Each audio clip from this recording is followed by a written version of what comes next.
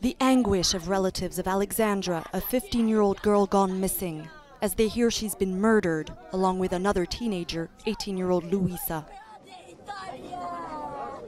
The 65-year-old suspect admitted killing both girls and burning their bodies, according to his lawyer. There's been nationwide anger over the case.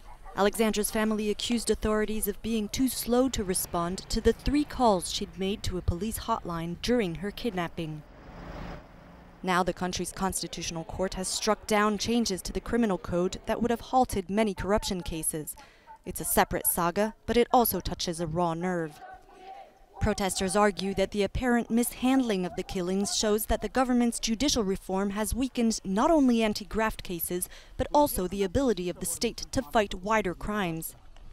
The families of Alexandra and Luisa have accused authorities of failing to take their disappearance seriously.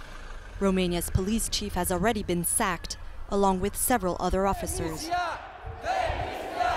On Saturday, thousands of demonstrators marched through the streets of the capital, Bucharest, calling for government sackings over the case.